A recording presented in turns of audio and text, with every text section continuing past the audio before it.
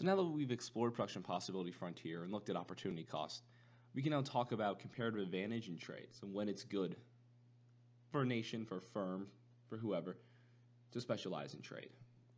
So let's say, for instance, you and your neighbor have a limited time to pick apples and or cherries. You have to choose a combination of the two or choose to focus on one or the other. So this table below shows the amount of each fruit that you could pick by devoting all your time to that fruit. So you could, if you devoted all your time to picking apples, pick 20 apples and again get 0 cherries. If you devoted all your time to picking cherries, you could pick 20 cherries and 0 apples.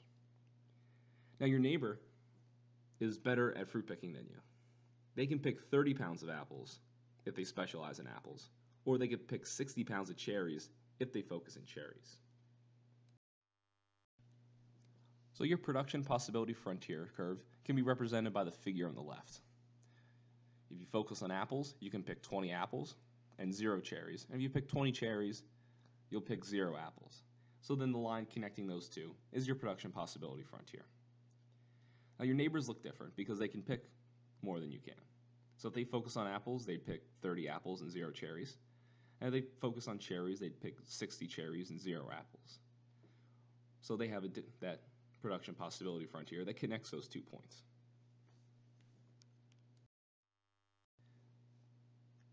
So now what if you and your neighbor decided to specialize and focus on picking one of those and then trade with each other? Remember, trade is the act of buying and selling. In this example, it'll be trading cherries for apples, but in the real world, we use cash, we use money to facilitate exchange between them, just to make it easier. So now, could your neighbor benefit from trade? She's better at picking both apples and cherries than you are. In fact, both of you can benefit from trade if you specialize what you're relatively good at, so what you're better at compared to them. And for this, we'll need to use opportunity cost. So let's look at an example of where you and your neighbor don't trade and you both pick a combination of apples and cherries. So if you don't trade with your neighbor, let's say you consume 8 pounds of apples and 12 pounds of cherries per week. That's going to be point A in your production possibility frontier on the left. When your neighbor doesn't trade with you, she picks and consumes 9 pounds of apples and 42 pounds of cherries per week. So that'll be point C on the production possibility frontier.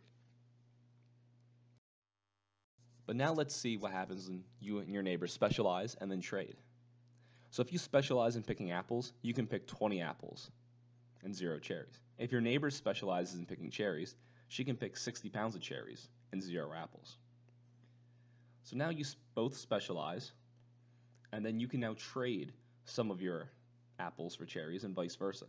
So if you trade 10 pounds of your apples for 15 pounds of your neighbor's cherries, you will be able to consume 10 pounds of apples and 15 pounds of cherries.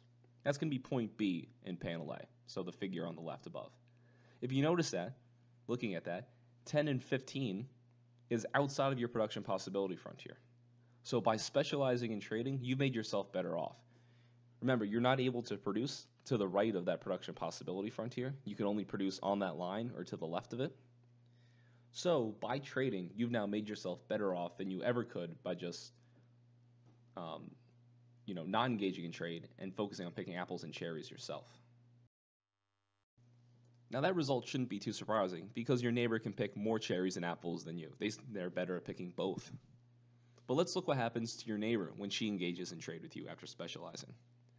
Your neighbor can now consume 10 pounds of apples because of the trade and 45 pounds of cherries, the 65 minus the 15 she traded you. So that's figure D, or point D, in figure B, so on the right. You and your neighbor are both made better off. Point D is again to the right, outside of her production possibility frontier. So even though she is better able to pick both apples and cherries than you, by specializing one and trading with you, she is also made better off. So both of you have been made better off by engaging in trade. So even though your neighbor could produce more of either fruit than you could, your neighbor still benefits from trade. This is incredibly important, and this highlights the gains that we have from specializing and then engaging in trade. And here we see the results in a table form instead of on the graph. So if you produce and consume without trade, you can consume 8 apples and 12 cherries. Your neighbor can produce 9 apples and 42 cherries. So now your production with trade, if you focus solely on producing one good, you can produce 20 pounds of apples and your neighbor 60 pounds of cherries. But your consumption with trade, once you engage in that trade, be 10 pounds of apples for 15 pounds of cherries, you can now consume 10 pounds of apples and 15 pounds of cherries. And your neighbor can consume 10 pounds of apples and 45 pounds of cherries. So the gains from trade, how much better off you've made yourself from this trade, you've gained 2 additional pounds of apples for you to consume and 3 additional pounds of cherries for you to consume. So that's how much better off you've made yourself. Your neighbor has almost made themselves as well off. She's made herself better off by getting 1 more pound of apples and 3 more pounds of cherries. So now what's going on here? How could both of you make yourselves better off through trade when your neighbor was so much better at picking fruit than you? Economists say that your neighbor had an absolute advantage in both apple picking and cherry picking. But in fact, you had a comparative advantage in picking apples. So absolute advantage, that's the ability of an individual, a firm, or a country to produce more of a good or service than their competitors using the same amount of resources. So you could pick 20 pounds of apples, she could pick 30 pounds of apples. Your neighbor had the absolute advantage in picking apples. Now, comparative advantage, this is different. Comparative advantage is the ability of a firm, an individual, or a country to produce the good or service at a lower opportunity cost than competitors. So when you're producing apples, you're doing so at a lower opportunity cost than your neighbor in this case, because she's giving up more cherries in order to pick those apples. That's why you're able to gain from trade, because you had different opportunity costs. Now let's look at this at a table so we can really help us visualize this and understand it. So the opportunity cost of picking 1 pound of apples. For you, you're giving up 1 pound of cherries. Again, because you could pick either 20 pounds of apples or 20 pounds of cherries. Now for your neighbor, the opportunity cost of picking 1 pound of apples is 2 pounds of cherries. Remember, because she can pick 30 pounds of apples or 60 pounds of cherries. So in order to produce 1 pound of apples, she's giving up more cherries than you are. It makes you relatively better at producing those, at a relatively lower cost compared to her cost. Now, on the other hand, the opportunity cost of picking 1 pound of cherries. For you, again, that's going to be 1 pound of apples. But for your neighbor, she's only going to have to give up 0.5 pounds of apples. So she's relatively better at producing apples than you are. So the basis for trade, and whether a trade can take place and whether it's beneficial for both parties, is based on comparative advantage, not absolute advantage. Individuals, firms, and countries are better off if they specialize in producing goods and services for which they have a comparative advantage in, and obtain the other goods and services they need by trading, instead of trying to produce them themselves. Originally, economists thought absolute advantage was what determined trade, but they were puzzled by seeing countries that were far less productive than others producing and engaging in trade. They wondered why it was worth it, because they didn't yet understand opportunity cost like we're understanding it now. So now let's make another connection with a real-world example. So comparative advantage in housework. So people living together, they have to divide up household chores. They need to figure out a way to do that. Obviously, there's tons of different ways to do that. But basic concepts like comparative advantage can provide a useful insight into the division of labor. And that's what they're doing. They're trying to divide up labor to do it in the most efficient way possible. Well, they can choose efficiency. They could choose other methods. Maybe one enjoys one more than the other. But let's just look at efficiency for this example. So suppose that Jack is faster than Jill at both cooking and laundry. So Jack has an absolute advantage in both cooking and laundry. But let's say, for sake of example, Jack is much faster at preparing tasty meals, while Jack is only a little faster at doing laundry. So Jack's comparative advantage is going to be in cooking. So to cook a tasty meal, he gives up the opportunity cost to perform less laundry than Jill. So he should specialize in producing the tasty meals, while Jill specializes in the laundry. Again, she ends up with a lower opportunity cost of producing laundry. Now let's turn to the market system. Again, in Econ 102, this is something you'll go into much more in-depth looking at, but it's still important to cover in principles of macro so we can understand what's going on in the market. So a market is just a group of buyers and sellers of a good or service, and the institutional arrangement by which they come together to trade. So there's two key groups that participate in the modern economy. There's the consumer side. There's households and individuals, and they provide the factors of production. So labor, capital, natural resources, and other inputs into goods and services. And households receive payments for these factors by selling them to firms. So if you think about it, when you work for an employer, you sell them your labor. Now firms, they supply goods and services to product markets. So households, these individuals, buy these products from the firm. So now a free market is a market in which there's few government restrictions on how a good or service can be produced or sold, or how a factor of production can be employed. The decision making is left up to individuals and firms within the market, rather than government actors. Now, countries that come closest to the free market benchmark have traditionally been more successful than those centrally planned economies in providing their people with rising living standards over a long period of time. There's a lot of reasons that go into this. By rewarding people for providing goods and services that consumers need, you end up encouraging them to do that because you provide them their rewards. Their own self-interest helps them meet others' needs. It also allows for more experimentation. So we have entrepreneurs trying to come up with new and different ways to combine resources, to make products, to offer new products that people didn't have in the past. Through this experimentation, we reward successes and we punish failures through the profit and loss mechanism. So if you meet consumer needs, if you're doing a good job selling a product, you're going to earn a profit. Not only does that encourage you to keep making those goods and services, but it encourages other firms to copy you. We see successful products being copied by other firms all the time.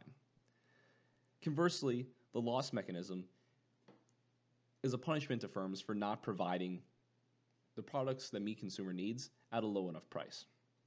And what loss does is encourages firms to move those resources to products that do meet consumer needs, or for that firm to go out of business and another better run firm that knows how to meet consumer needs to use those resources to continue meeting consumer needs so they can profit. Now this basic concept of profit and loss and the role of entrepreneurs in improving the economy isn't new. In fact, Adam Smith argued for free markets and described how the market works in his 1776 book, An Inquiry into the Causes of the Wealth of Nations. This was the first book of economics and really spun it off as its own field, rather than as a small subset that a few philosophers talked about every 100 years or so. Now I'll briefly touch on the role of prices in a market economy. In a market economy, where you're not having a central planner directing how to use resources, how to make products, prices are what serve to signify to firms and to consumers what to do. They serve as both a signal and an incentive. So prices result from the market process. Firms they have their own leeway to choose prices, but they must be at or near the market price. And over time, they're encouraged to move towards the equilibrium price, which we'll talk about later. They're not freely chosen or forced on consumers. In fact, over time, firms cannot be successful by ignoring what consumers want. Prices aggregate and transmit economic knowledge. Now, what I mean by that is every good and service, or every good or resource out there has alternate uses. It can be used in the production of numerous goods. So what prices do is they show how much something is worth to all the different market participants. Now, if a resource or if a good is worth a lot to someone, they will build up the price. They'll be willing to pay more and more money for it. This signals to others that there are higher valued uses for those products. So they will economize, or they will use less, or they'll choose to use other inputs or other goods in their production process, saving it for where those goods have the highest valued usage. So far, this is the most efficient way we've come up with to conserve resources for those who value them the most.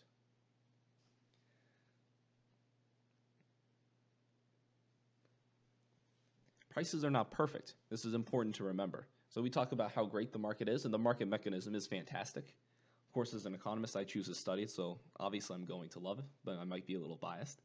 However, prices aren't perfect. We often lack complete knowledge.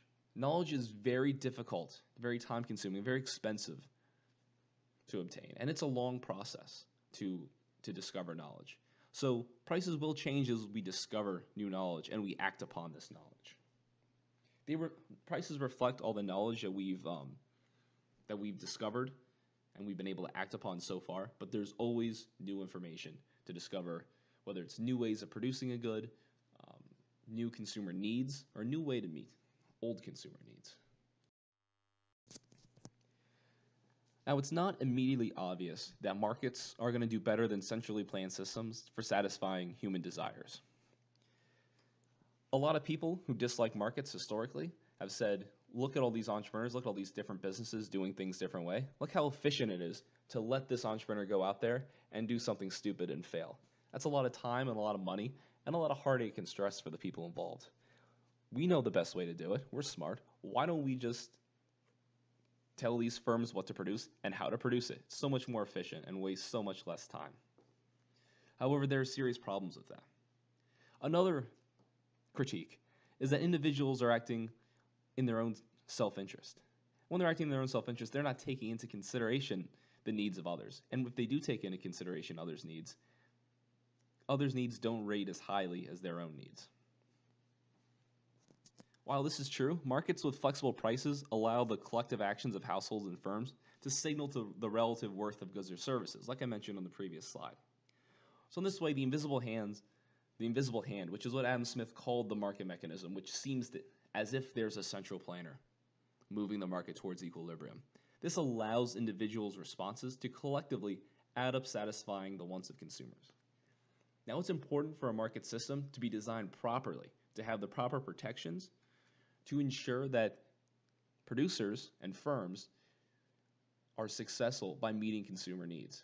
If they can get away with not providing products that meet consumer needs, if there's something preventing competition from forcing them to offer lower prices or higher quality goods, then markets may not result in the best outcome.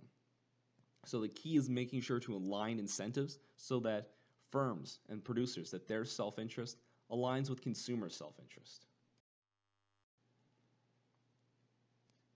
So while government may not be important in actually determining what resources to use or how to use them, in a market economy, a sound legal system is incredibly important to ensuring the market to function successfully. So think of the government as like the referees, making sure that all the trades that take place are legal, are ethical, and there's no problems with them. They're setting the rules of the game, and then they're letting firms and consumers play the game. One of the most important roles is the protection of private property. So if criminals can take your wages or your profits, households and firms have little incentive to work hard. And rather than reinvesting their money into becoming more productive, so maybe spending money on education, spending money on themselves for like their wants or needs, or firms reinvesting their profits to become more productive, what little money they do spend, they'll spend on defending their money to make sure no one steals it from them. While that may make them better off by being able to keeping some of their money, overall it makes the economy worse off because we're wasting money on just protecting it, when if we had a strong protection of private property, individuals could be helping to grow the economy. They can make a better profit for themselves and make all of society better off. Also, government provides the enforcement of contracts and property rights. In order for transactions across time to occur, both parties need to be confident that the other side of the transaction is going to uphold their end of the bargain. Without that, people will be unwilling or unable to engage in long-term transactions. So you won't be able to borrow to buy a house or borrow to buy a car. An independent court system is critical for this. So this judiciary that provides legal protections, that enforces contracts, is incredibly important if we want to have a successful market economy. And to conclude the section, I'll briefly touch upon the role of entrepreneurship. An entrepreneur is someone who operates a business, brings together factors of production, so labor, capital, natural resources, to produce goods or services. Entrepreneurs' role is to find a need that's not being met, or to find a better way, a cheaper way, a more efficient way to meet consumer needs. The best entrepreneurs create products that consumers never knew they wanted. So this is a great quote from Henry Ford that I really enjoy. He said, "If I had asked my customers what they wanted, they would have said a faster horse." He didn't look at what consumers wanted. He looked to find a new way to transport people and a quicker way to transport people. Now, at the time that he was, owning and operating Ford, there were other automobile companies. But what he did was combine the resources in a more efficient way. He introduced the assembly line, which increased their productivity substantially above their competitors. They provided a much cheaper car, so more people were able to afford to buy cars. Entrepreneurs, through this way, make a vital contribution for economic growth. They help discover new opportunities, new ways to provide consumers with the products they need. And they often take considerable personal risk and sacrifice. I won't be going too in-depth into entrepreneurs in this class, but it's very important when you talk about how markets operate and how they provide consumers, how they meet consumer needs, that you talk about entrepreneurship and entrepreneurs and their vital role in the economy.